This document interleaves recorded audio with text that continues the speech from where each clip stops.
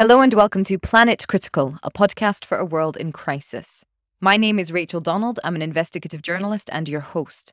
Every week I interview experts who are battling to save our planet. My guests are economists, scientists, politicians, academics, and activists.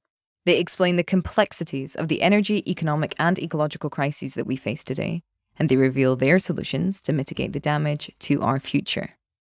This is a critical time for our planet.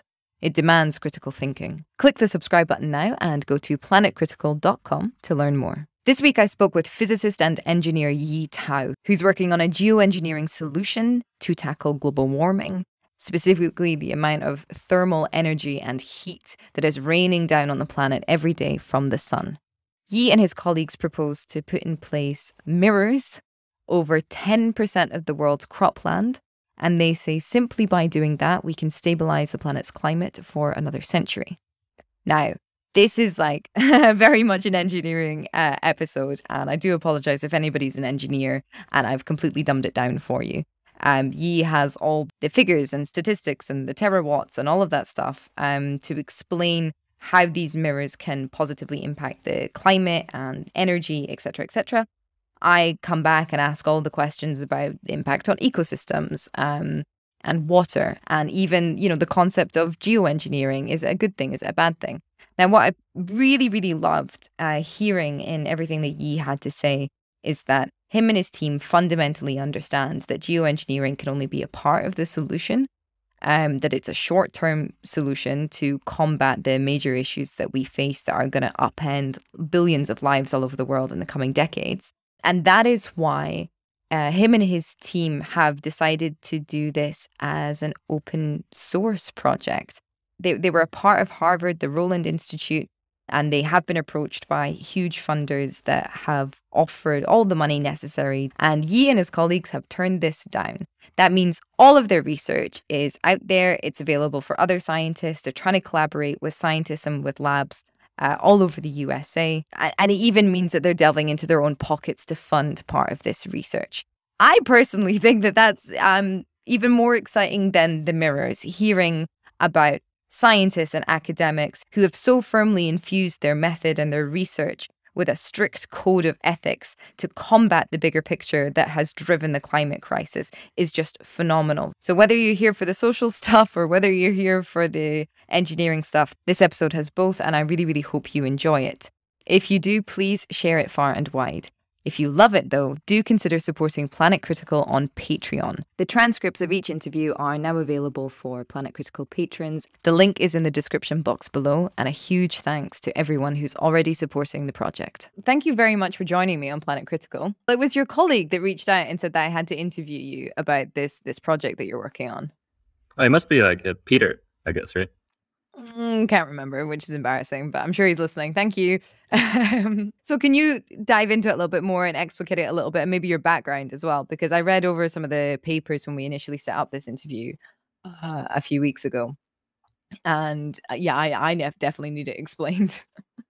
Yeah, so basically my background is a physicist, experimental physicist with also training throughout my undergrad years in chemistry, biochemistry. So it sort of have a more interdisciplinary background compared to the traditional academic.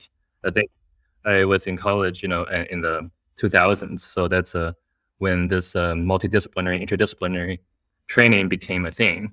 So I sort of also took some advice from mentors to really change field in between college and PhD, and really, did something that's completely different. But my core expertise is in physical instrumentation, design, building, and also the analysis of mechanisms at a small scale. But it turns out that basically the same physics, same chemistry apply even at planetary scales. So there's some very simple recurrent patterns that occur that's scale invariant. Right. Okay. I mean, that would make sense if you think about the laws of physics. So, and now you're at Harvard, right? You're working on this Mears project. No, actually, my contract with Harvard ended September 2021. So I was hired for a fixed term for 5 years to do something that's not climate related. It was to build a microscope that's a hybrid between MRI and atomic force microscope So the goal is to be able to take atomic resolution images in 3D of small specks of matter, such as viral particles or molecule drug complexes, or Wow. individual transistor chips, or just a single device. And the reason why such a microscope would be very useful is generally the structure of things define their function. And that's true for the human body, all the way down to individual devices, and also the interior, design of the house, and et cetera, et cetera. So that's why being able to understand the composition and structure of small things, which we cannot really see using conventional methods of optical microscopy, is very important in trying to understand how small things work. For example, the COVID virus. And did you succeed? Did you build the microscope? We made, incremental steps towards such a microscope, because such a thing requires, you find out that you're trying to, build the sensors, and then to build the sensors for this experiment, you need to build additional instrument to make the sensors. So it's iterative. So the thing just expands to several projects. But we, in the process of this, trying to achieve a grand goal, we were able to develop new engineering and new science. So, for example, we were able to make the world's strongest oxide magnet thin film, and we were also able to demonstrate the most precise machining that people have demonstrated, basically with atomic depth resolution. Okay. And we also made some mechanical sensors that have unprecedented force sensitivities and the frequency performances. So basically, the project was on track to meeting the targets of exponential increase in sensitivity, by the middle of the 2020s. And that's on, but in 2018, 2017, I realized that, oops, that's basically a date where impacts of climate change would become so dramatic that civilization would have to realize that it would be quite unlikely that we'll be able to continue this way of life and expect continued progress in science and technology, because the foundation for doing such grand things, basically the food, the resource, the political stability, will likely not be there anymore within the coming decade or two.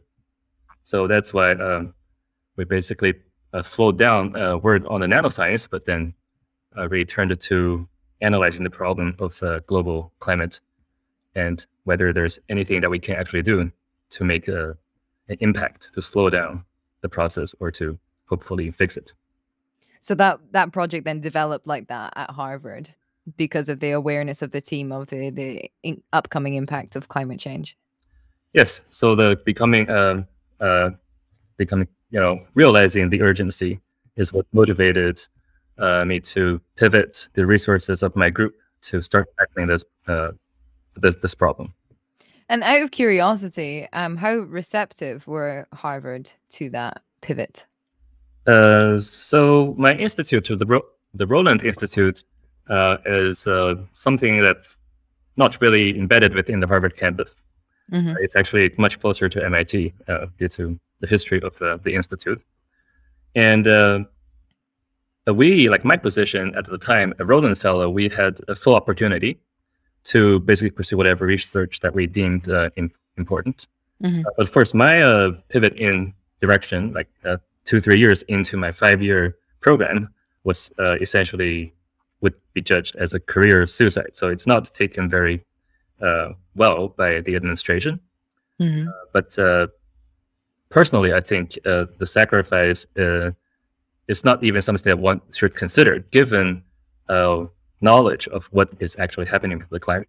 It's just a moral imperative to really do the right thing.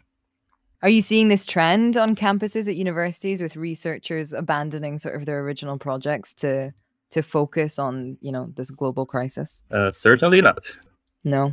Most people are so invested in their work that it's almost difficult for them to really sit down and have time to reflect on the larger picture. And also, academia is such a competitive place that if you lost focus, even for brief periods, you might, lose your ability to continue in the field.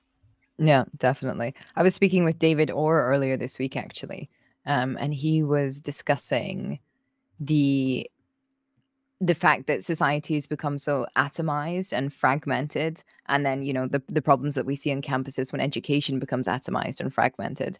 And it's a theme that comes up quite a lot on this show, the fact that it's incredible that educators don't cross the hallway or cross campuses to speak to one another and to find out what's going on in other departments, to kind of create an aggregate of research. But I still find it very, very surprising every time I hear that the brightest people in the world with the access to the most resources are just as slow as the general public of coming to terms with how urgent the situation is. Yeah, I think the basic problem is that the way resources is distributed, as you say.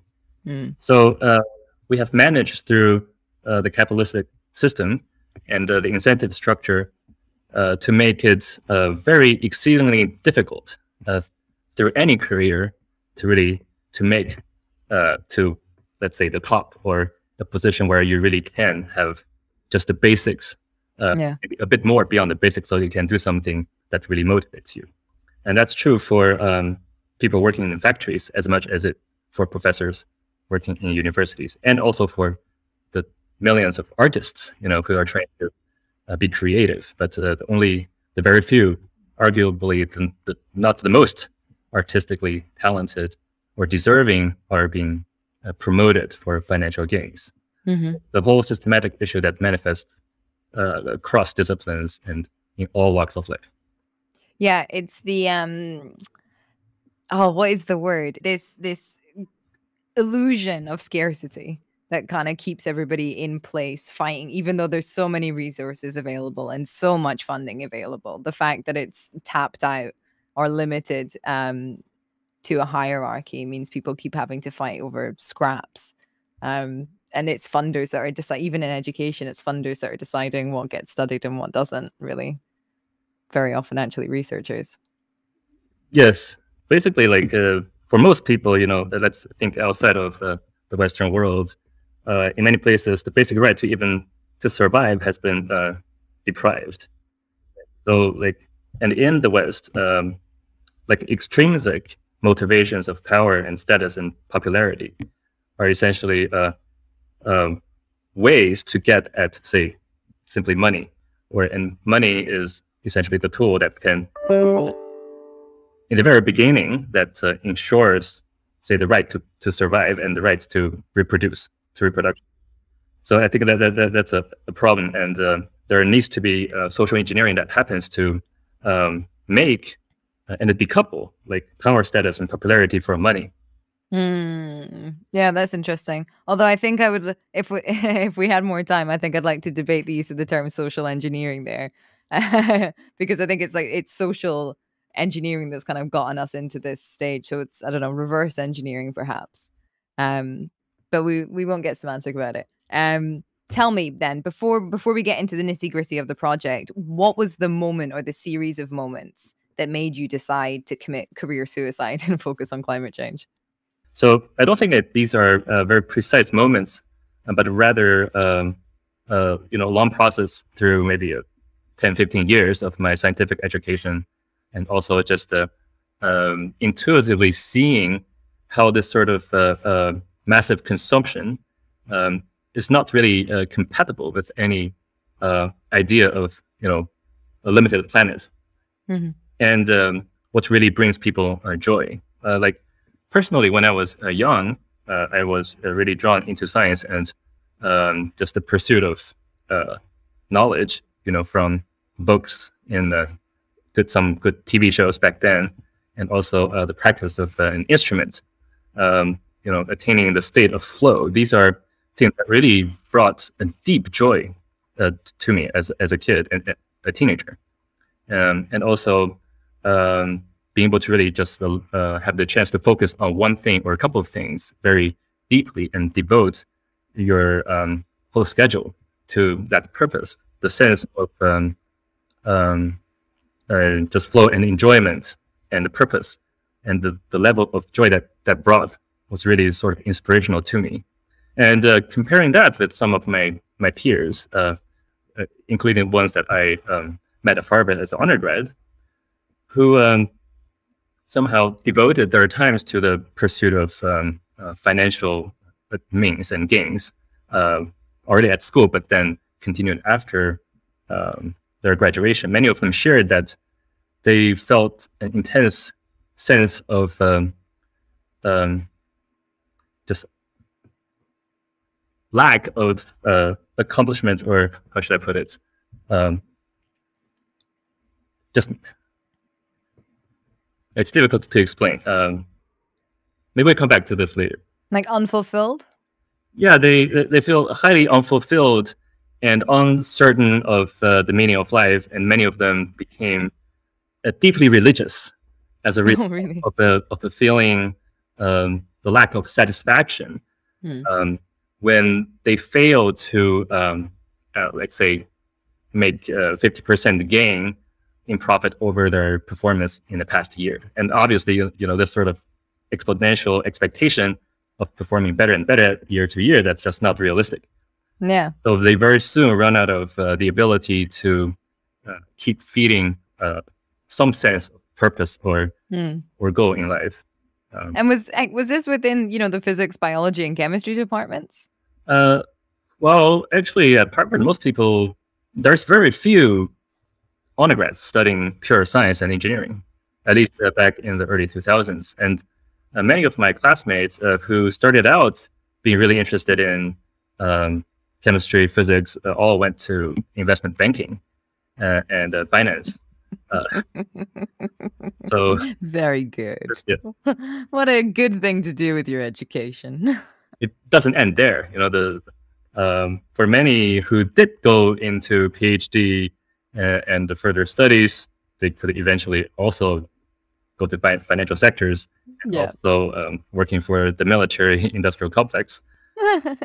Yeah, it's all part of the same problem, isn't it? But this isn't meant to be like a sociological episode. We are meant to be discussing your projects, because let's get into it, because what I saw, what I understood, I've read through that paper like 3 times, and I'm still not sure if it's a metaphor or if it's actually what you're proposing. Do you want to put mirrors on the surface of the planet? Or is that a metaphor? No, it's actually what we believe would be necessary for the persistence of human life on this planet. And the placement and where you put them needs to be very carefully chosen. So there are many locations where there would be a very overwhelming local benefit. So these are hypotheses we're trying to test in field experiments. So basically, when you put Meer into a crop field, let's say, it prevents a fraction of the light from being converted into thermal energy. And the thermal energy that's usually absorbed by plants need to be dissipated somehow, and plants do that by evaporating away water. So your water consumption is directly proportional to how much sunlight and also near infrared that gets absorbed. Oh, that's interesting. Yeah. So that's one piece of the clue. The other is oftentimes crops cannot make use of 100% of the solar irradiance that's given to them, especially in lower latitudes, where there's sometimes too much sun, all through the year, and too hot to perform agriculture. So putting Meer strategically in a geometrically well-designed patterns into crop fields can help to lower the amount of heat generated and giving overall a better light environment for the crops. Okay, so is this like a tool then for agribusiness, as well as combating the effects of climate change, or is there also a proposal to put mirrors in natural landscapes in order to purely combat climate change? We envision the project to proceed through several stages. In the very initial stage, it should bring overwhelming local benefit to the farmers who are, at the front line of climate change. So the strong local cooling, it would be like an incentive for a grassroots type of adaptation of the technology. When it's at small scale, there is no risk of disturbing planetary climate.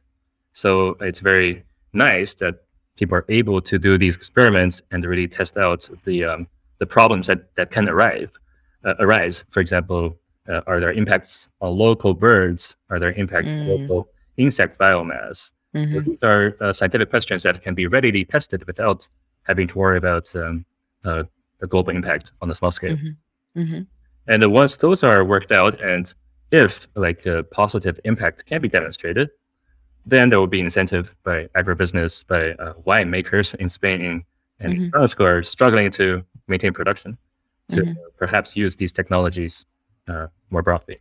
And when adaptation is at a global level, let's say 10% of cropland have been partially thermally and photometrically protected.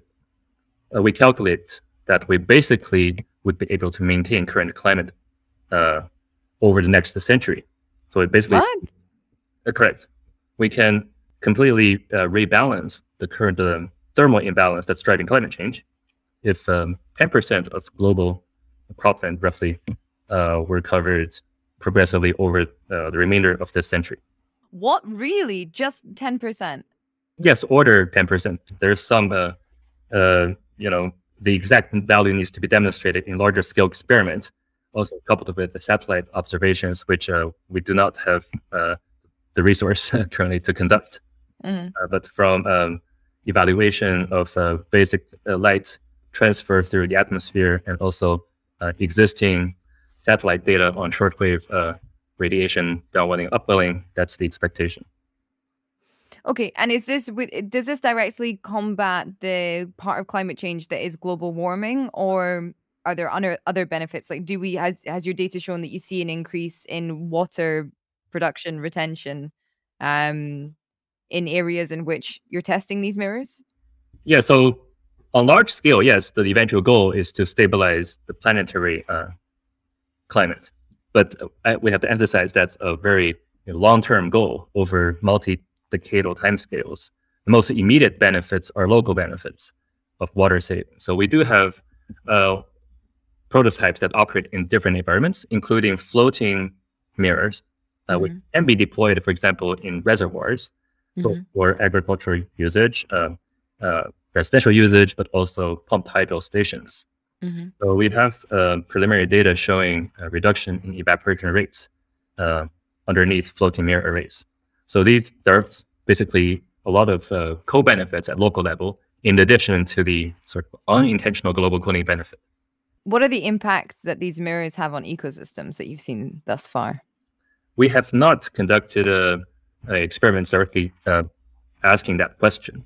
But from just reading the literature, for example, of the mechanistic causes for coral bleaching, it's mostly driven by thermal stress and heat waves. Like, say if you're 2 degrees over their upper thermal limit for 2 weeks, so thermal dose of 2 week degree, then you can have large scale, a bleaching of these corals. And our water-based experiments show that floating mirror arrays can decrease water temperature in our test system by a few degrees on hot days, like 4 or 5 degrees. Oh, wow. And but of course, it also depends on the flow state of water in the field, etc. There's also a paper coming out last year, just a few months before, that shows during these heat waves, if you reduce the amount of light reaching the corals, they have a better chance of survival.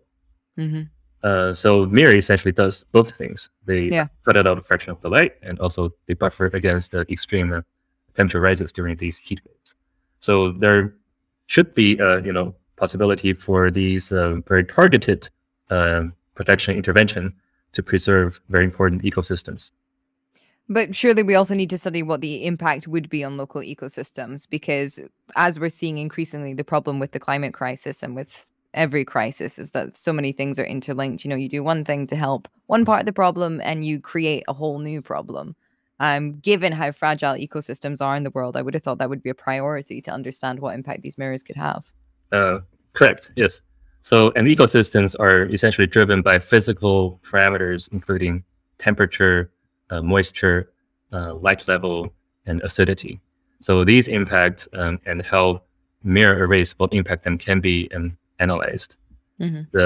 For a lot of primary production, the most severe ecosystem stressors are temperature heat waves events and the resulting lack of water, drought. So these are universally detrimental to primary production, basically plant. And that's true both for trees and also crops, but also for marine phytoplankton. This is a slight tangent, but what do you think about the argument that techno-optimism, or the use of technology deployed to directly combat the effects of climate change rather than combating, the roots of the issue, such as overconsumption, everything that you were discussing at the beginning? What do you think about the school of thought that just sort of perpetuates business as usual and essentially will only delay the impacts of the crisis rather than solve it? I agree, and that's why perhaps we started the conversation today discussing about how society is currently structured, incentivize destruction of the planet. And in no way do we at Meer, in the Meer framework, think that Meer is a solution to the climate crisis. It's merely the cornerstone to humans surviving past the coming decades, nothing more.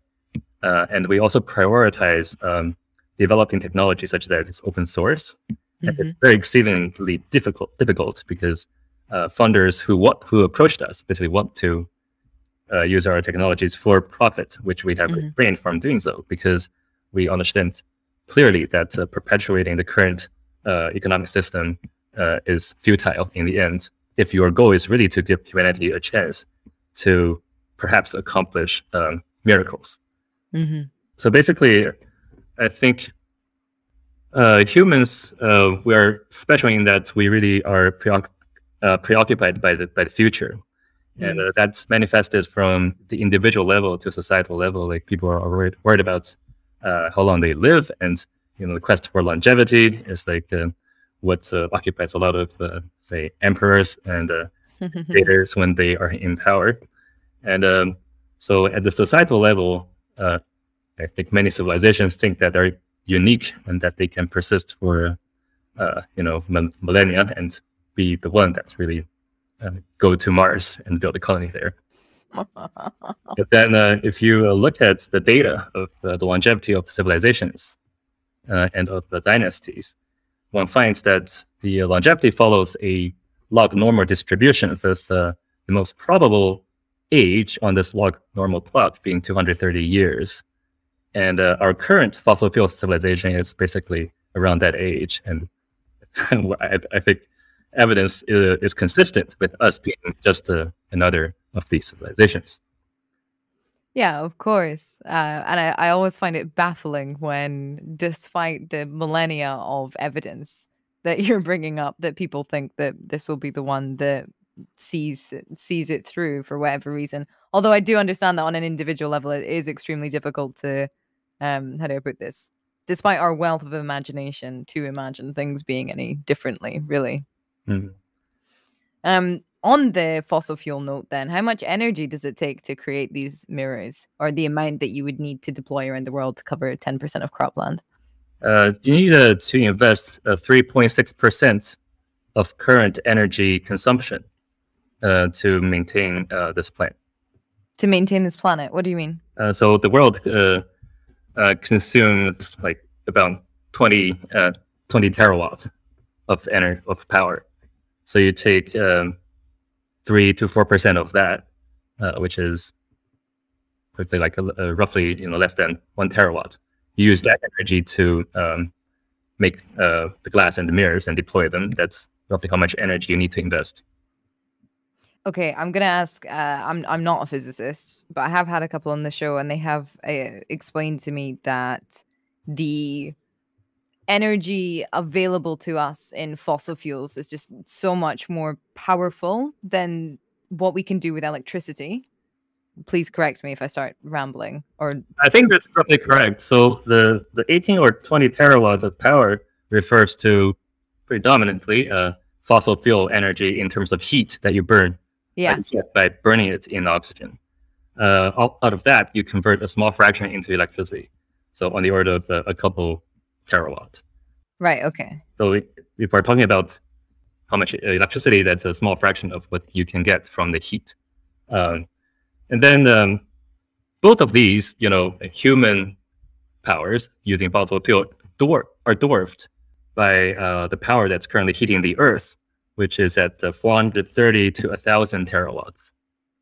Wow. So basically, it's a 50 times mismatch between the problem that we created out there versus how much technical power we have available to address the problem that we've created.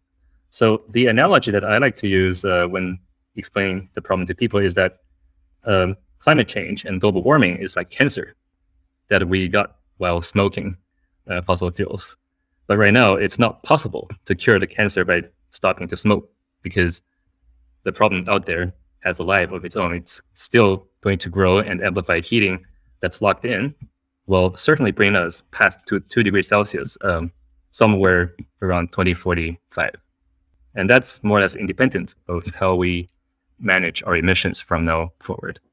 That's interesting. So your argument then, I assume, would be that we have to devote research to technology that can combat this problem. It's not as simple as just stopping everything tomorrow and the world will sort itself out eventually.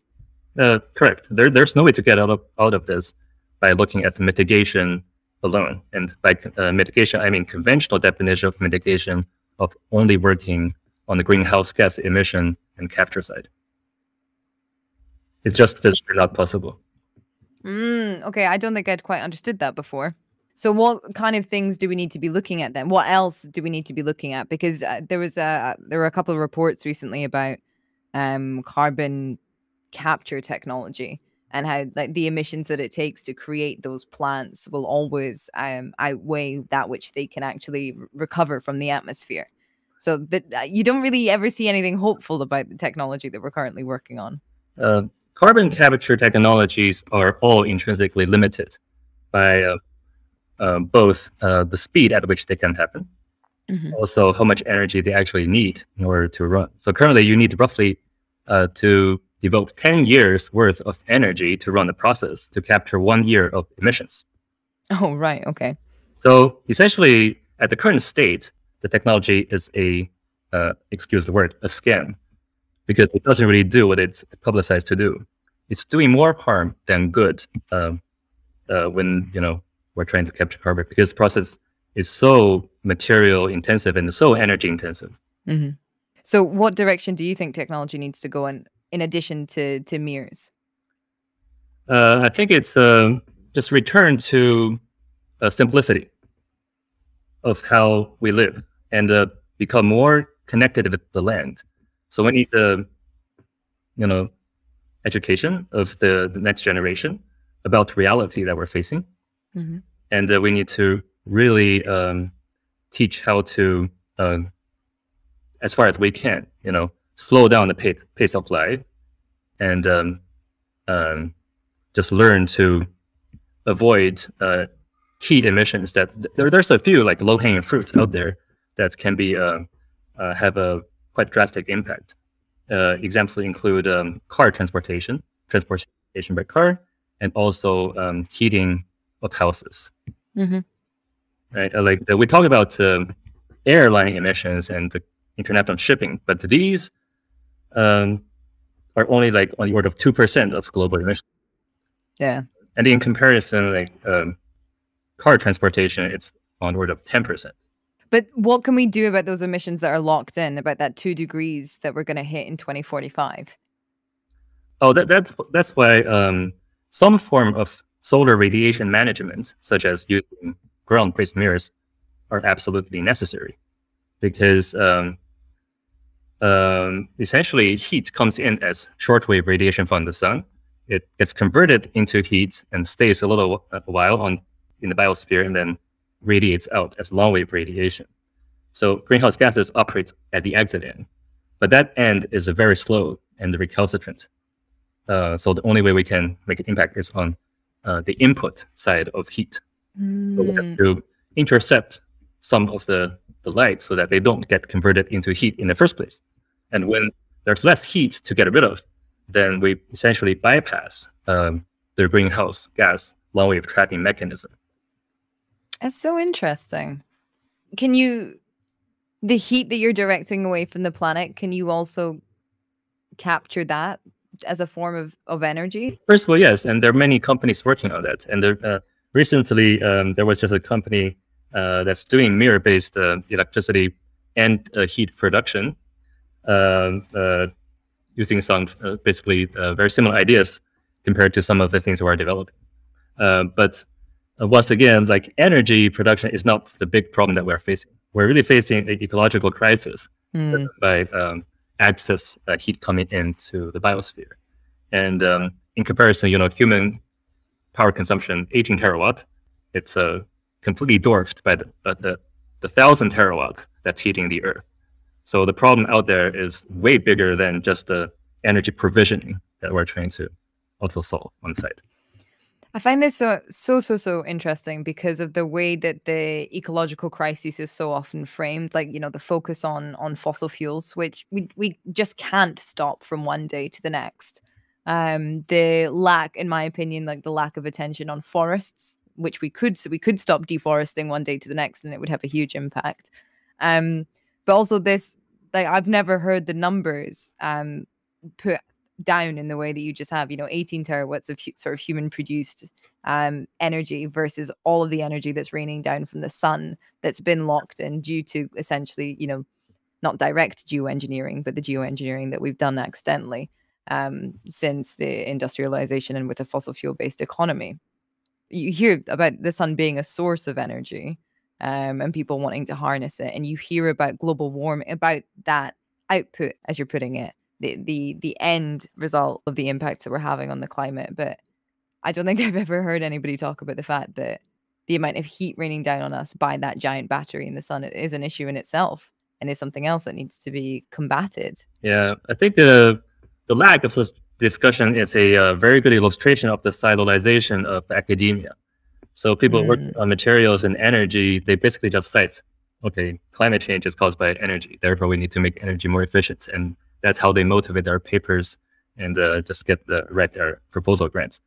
And very few, basically, like nobody, in my opinion, really, took a step back and asked the question: is becoming renewable, going to be sufficient for addressing the crisis? Of course, in the past couple of years, it has been. There's more people realizing and speaking in these terms. But when we started to look on work on this topic in 2017, 2018. There was basically like no, not really mention of this fact.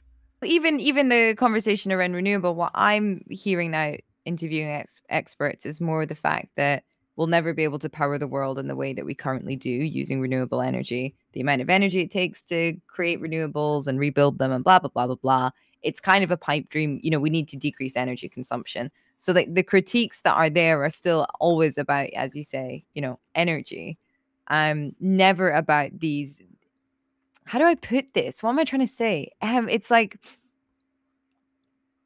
when I've thought about the ecological crisis and the planetary boundaries, I've very much thought of the planet and haven't really gone beyond like the larger solar ecosystem that we're a part of that is equally impacting us every day. It's just not something I've thought of, and I think it's something a lot of people wouldn't have thought of because prior to us messing about with how the world works, the sun was such a intrinsic part of what makes life possible on the planet, so you would just never think of it as a problem.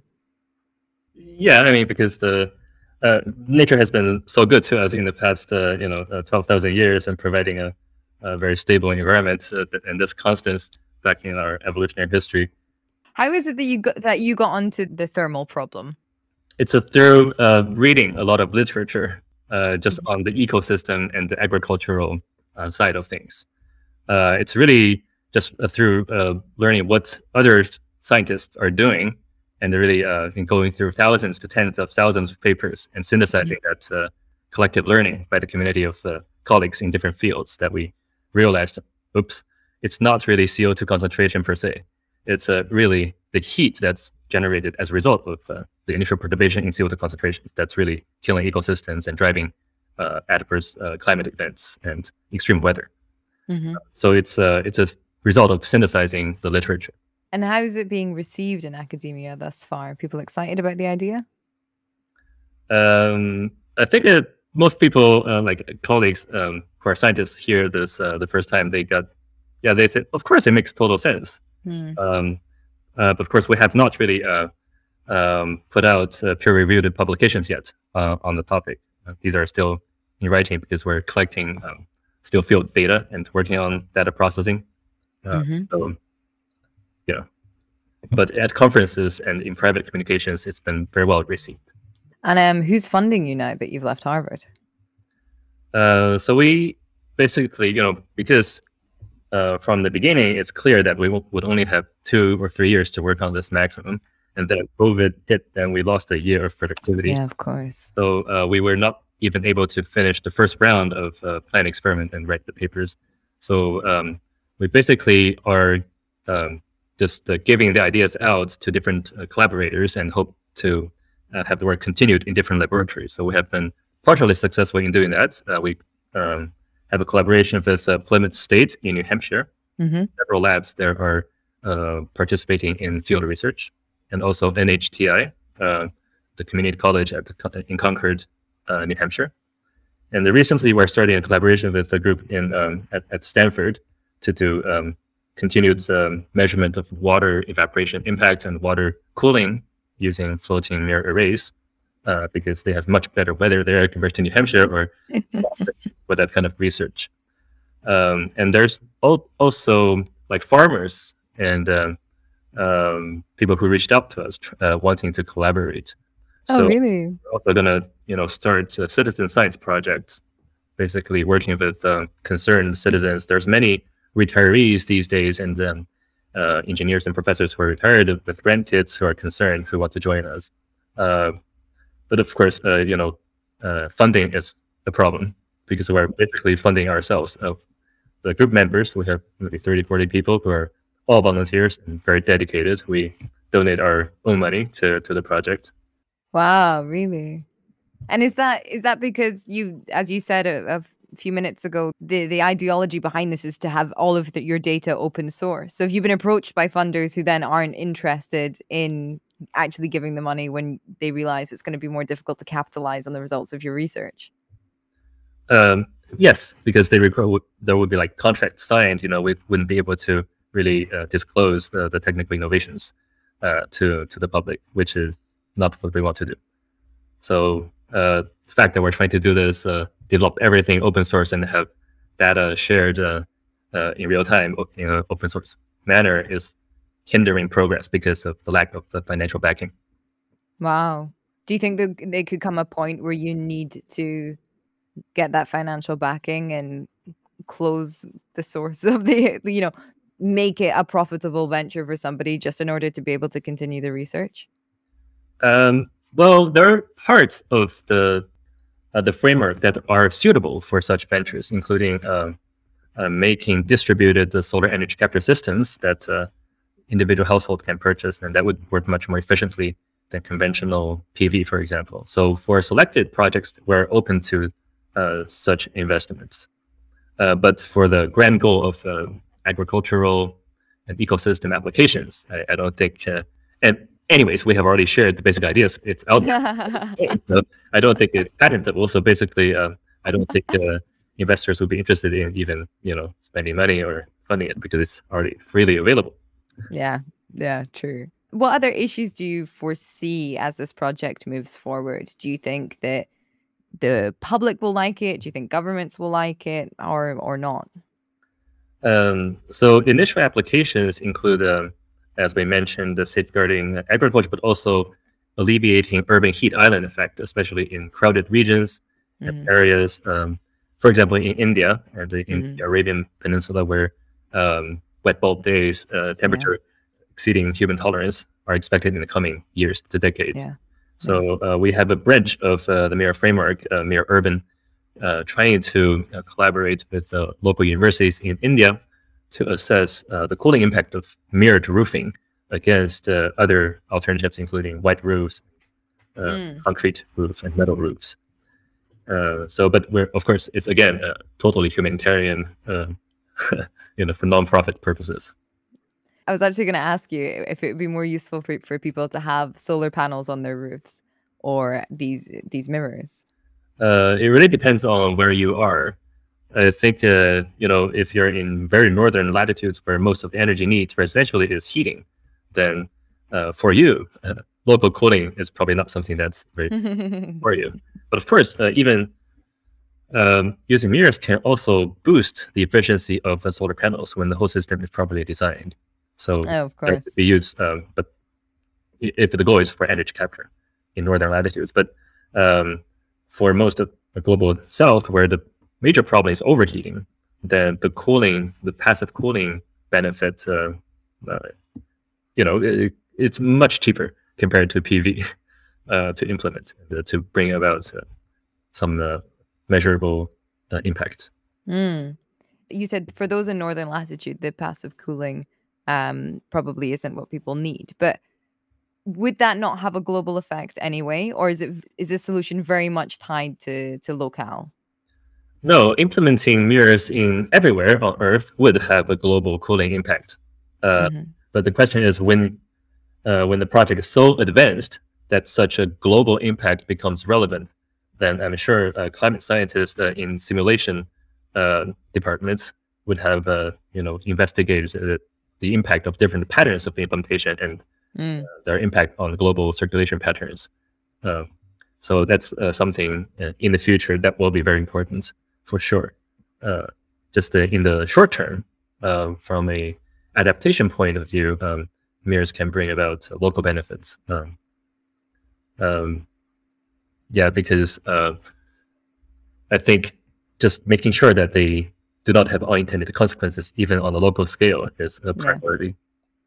Yeah, of course. And when do you think you'll be able to establish all of that? How long does that kind of research take? So in this coming year, we'll be able to say more about, the soil and air cooling impact of medium mirror arrays on the order of a few tens of meters squared, as a function of aerial coverage of the land by mirrors.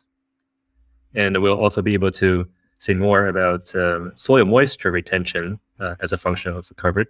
Okay, interesting. And there's also one experiment looking at cooling of apartment building by putting a mirrored roofing on top. So I think by this time next year, we'll have most of the basic data to share.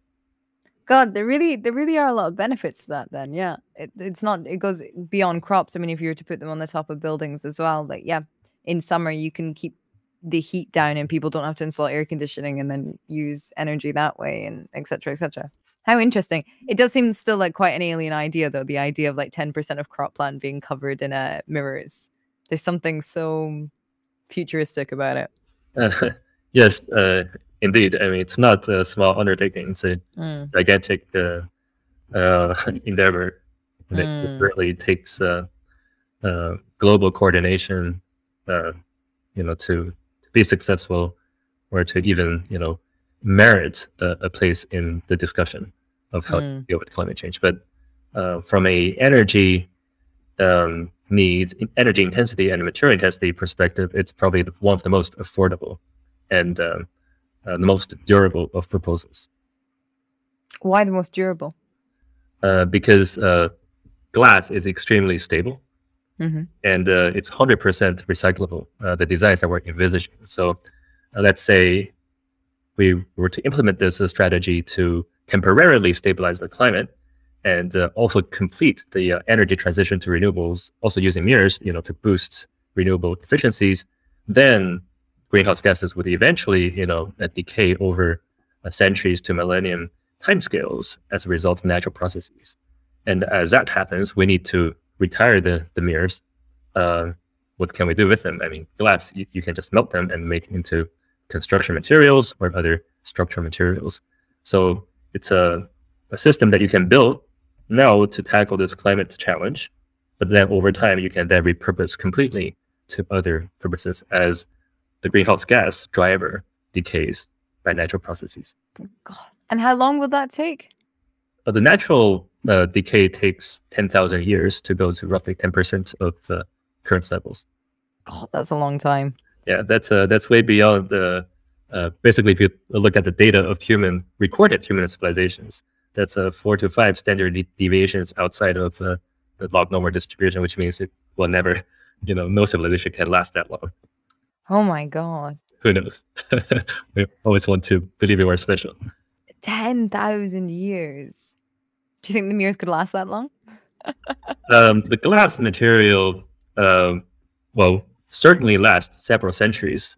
I think there's different loss mechanisms, and that's very likely location specific. So mirrors that are in the path of a hurricane or a tornado certainly would be gone, but there are locations where they would not be impacted by such events, and then they can last for longer. So variety of the loss mechanisms, and the average lifetime of these devices can conceivably be scaled to on the order of century, low number of century time scale. Certainly beyond the decadal time scale, because existing solar mirrors have already demonstrated field lifetimes of 30, 40 years without measurable degradation. So we know it's somewhere in the century time scale. Why put them on the ground? Why not put them in the sky? Because of cost for launching them. Right. So if one does, the fuel cost analysis, one realizes that space-based methods are essentially never going to happen because we don't have enough fuel or material to support such an endeavor. Right. Okay. It's as simple as that. Yeah. It comes down to how much energy we'd have to work with as a civilization and how much heat we need to reject. So remember, the bare minimum is the energy rejected per energy invested of at least 50 times, because that's the 50 times is the mismatch between global warming power and the total thermal power humanity has to work with. But of course, that's doing nothing but to make the infrastructure. And we need to eat, we need to house ourselves, heat our homes. So in the very optimistic event that we could somehow divert 3-4% of our energy to tackle climate change, then we need something that's much more durable. And I see. I'm not a numbers person. I'm still trying to wrap my head all the different numbers. Are there other people working on different kinds of projects that are equally cost effective and durable that you're really excited about and that you would like to see deployed alongside mirrors? So I think so among the solar radiation management schemes, stratospheric aerosol injection is most prominently studied and highlighted. But is this where they blast stuff into the clouds? Yes, not into the clouds, into the stratosphere. But that method, I think, is the potentially the worst flavor of solar geoengineering to implement. The reason being that when you cut out sunlight so uniformly, you also reduce the amount of visible light available for renewable energy generation. Okay. Also for ecosystem photosynthesis overall. So there's basically no spatial selectivity. And thereby you impede the transition to renewables because you make, there's less light for modules to capture. And especially when you have the nanoparticles scattering the light into different directions, light comes in not as a collimated beam that's straight from the sun to the ground infrastructures. So many new technologies that operate based on concentrating solar technologies would suffer on the order of 10 to 20% decrease in efficiency by the end of the century. So that's one way to basically ensure that we stayed on fossil fuel path. So that's the worst type that you can imagine.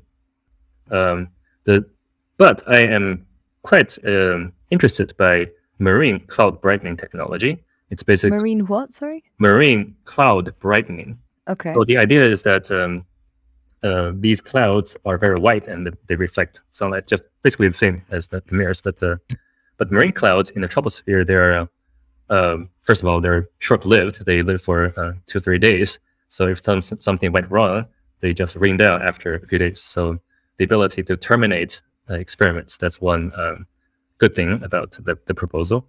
And the other is the proposal, I think, is the most promising, is calling for injection of salt nanoparticles from the ocean itself directly to seed these clouds. So you don't have really a material limitation problem there. You are taking the salt from the ocean, which is so large, it's barely making any difference.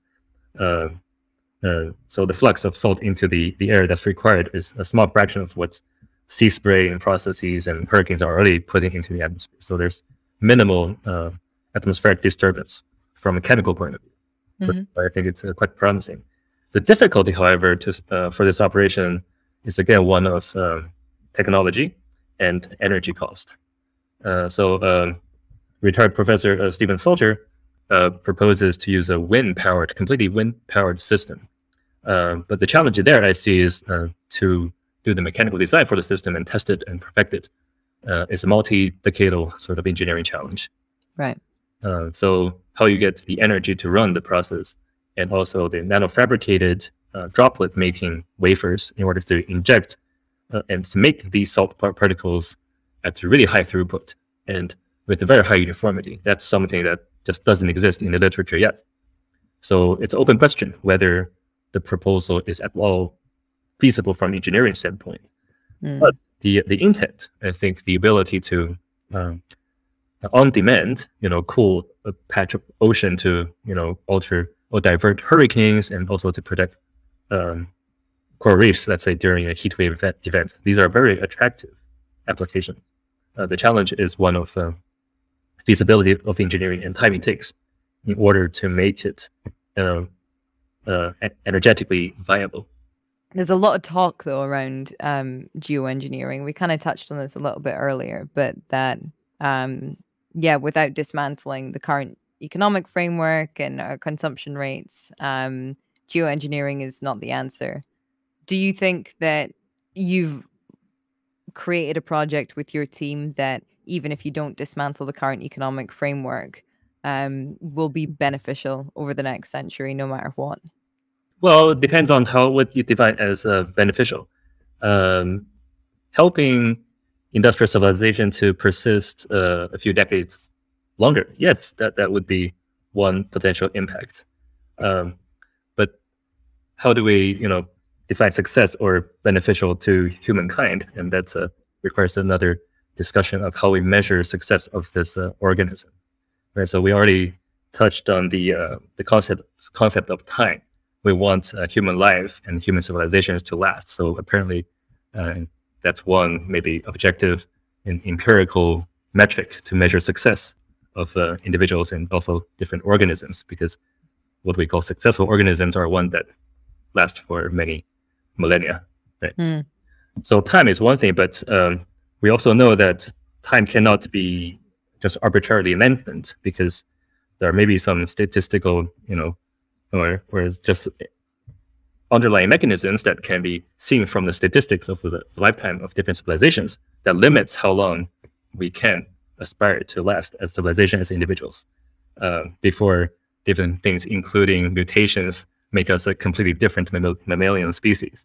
So time is one thing, but that's not the only thing. The other is, I think, in layman's terms, I think satisfaction, life satisfaction, or and if we really want to be, quantitative, we need to integrate, the life satisfaction of every individual that has ever lived throughout the existence of Homo sapiens.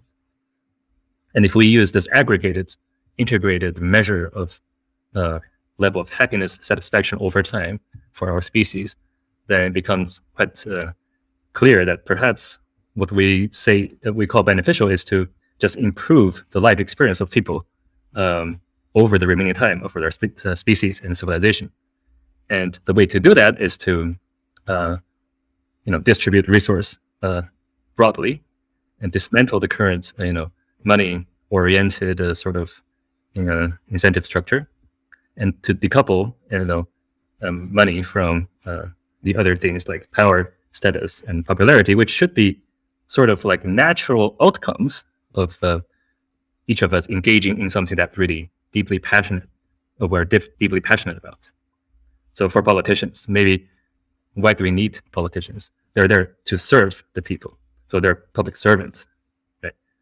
So, and in exchange for this privilege to serve, and for artists, in exchange for the privilege to provide art and be be known, perhaps they should relinquish some financial and monetary advantage just to make it equal.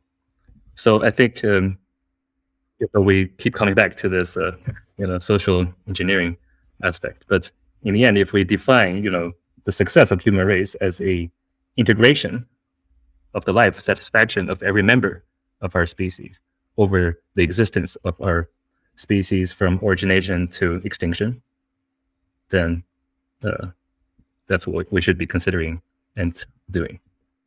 What a beautiful note to end on. Lovely to hear that from a scientist who's working in geoengineering. Congratulations on keeping the project open source. I hope more people follow in your footsteps. Yes, me too. Where can people find out more about Meers? Because I'm sure everyone will want to, because obviously we haven't covered all of the tech and everything behind it. So most of the information are embodied in lectures that I've given online and interviews I've given. So we do have a website, but it's quite rudimentary because we have very limited human power to really maintain it at the current state. But if you're interested also in helping and in participating and becoming part of the Meer framework, you can reach out to us. We do have volunteer coordinators who will be looking at your request, and hopefully we can work together. Oh, fantastic. And then finally, who would you like to platform? I mean, these are probably people you know. Have you heard of Julia Steinberger? I am on it. Just, give another female scientist I respect deeply, Sabine Hossenfelder. She has a YouTube channel. She's like a theoretical astrophysicist or theoretical physicist. And then I'm sure she has great things to say about, free will and meaning of life and nature of reality, things like that. Fantastic. Ye, it was such a pleasure speaking with you. Thank you for taking the time to explain Meers. Yep, likewise. Thank you. If you want to learn more about Meers, I've put links to the website in the description box below. Remember to subscribe to this channel and share the episode if you enjoyed it. If you loved it, support Planet Critical on Patreon. The link is also in the description box below. A huge thank you to the Planet Critical patrons and supporters without whom this work just wouldn't be possible. Thank you all for listening. I'll see you next week.